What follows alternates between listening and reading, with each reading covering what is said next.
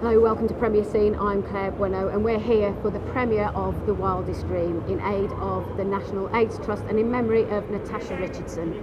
George Mallory dreamed of being the first man to climb Everest. He and his fellow climber were last seen 800 feet below the summit.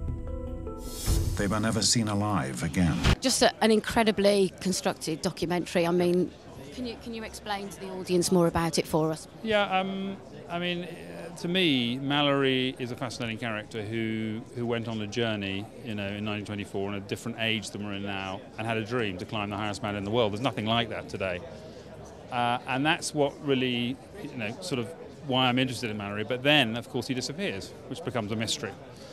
And then added to that, you've got the man who finds the body, so many years later in '99. Conrad Anker wants to go back and kind of complete in his mind what happened.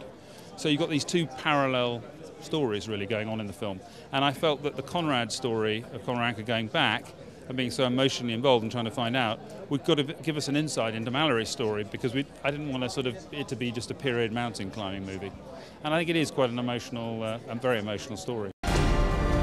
I know what it's like to be the wife of a climber who doesn't come home.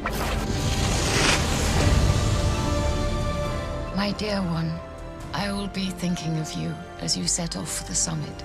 You've got the love story, obviously, of Mallory and his love for the mountain, but also his wife, Ruth. And within that, you've got these love letters that are intertwined throughout the documentary as well, haven't you? Yeah, I mean, I think that's what we try to do with the film, which is a little bit different, is that a lot of people might have made it as a mountain climbing story. We really didn't, and I think some people have said it's a mixture between Chariots of Fire and Touching the Void. I think that's probably true. I think it's got elements of both.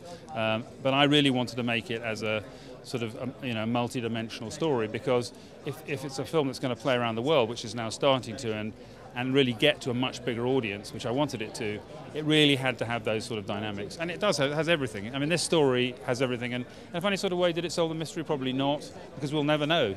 But that makes it even more interesting, not less interesting, to me anyway. Definitely. And also, logistically, what was it like for you as a filmmaker? Did you have a specialist camera crew filming on the mountain? It was very, very complicated. I had 5 cameras, 3 camera units. I mean, it was very complicated, because you have to keep being ahead to shoot, because people are climbing and get behind and then do the wide shots. It's a very complicated thing, and I'd never experienced anything like it, and I'd never even climbed before I started the film.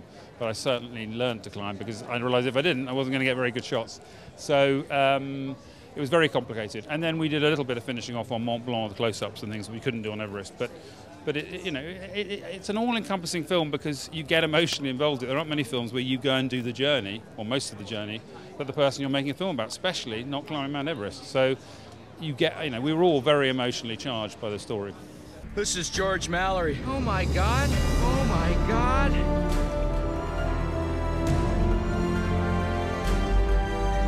I'm gonna have this chance to go back and see what it was like for Mallory to try climbing Everest in 1924.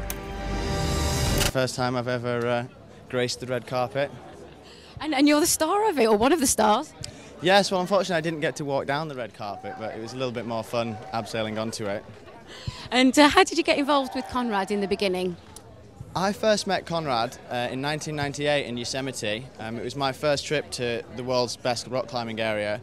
And within moments of meeting Conrad, he very kindly offered to lend me a bunch of the specialist equipment required for climbing big walls like El Capitan. We went on to use his equipment, and I made a very major ascent of El Cap that was kind of a great leapfrog in my professional climbing career. So yeah, he was incredibly kind to me from the moment I met him. And then 8 years later, he phoned me up from the States and, with the offer, would you like to climb Everest? Which obviously I jumped at. It didn't take me long to decide. What was that like? What was the experience like going up Everest? Well, it's a drawn-out process. It takes a long time. Although the actual ascent is about 5 days, the actual expedition was more than 2 months for acclimatization and various other things. So, but really it all revolves around Summit Day, which for us was the 14th of June, '07, and that was a really magical day. You wake up before dawn, and there was this sunrise, which is indescribable. It was so beautiful with cloud inversion, and from that altitude you can see the curvature of the Earth. It's a magical but hostile place. Humans weren't meant to survive at this altitude.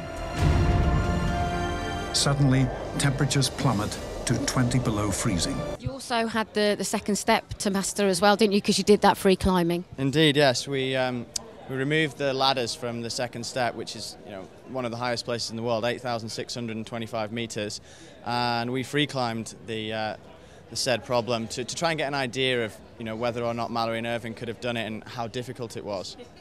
And how was it for you retracing those steps of Mallory and Irving?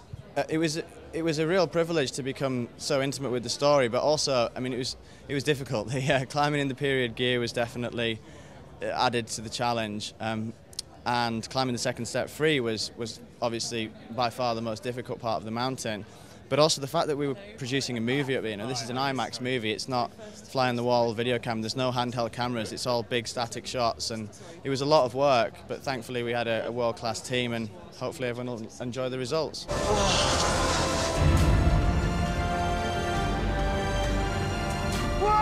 There's no dream that mustn't be dared.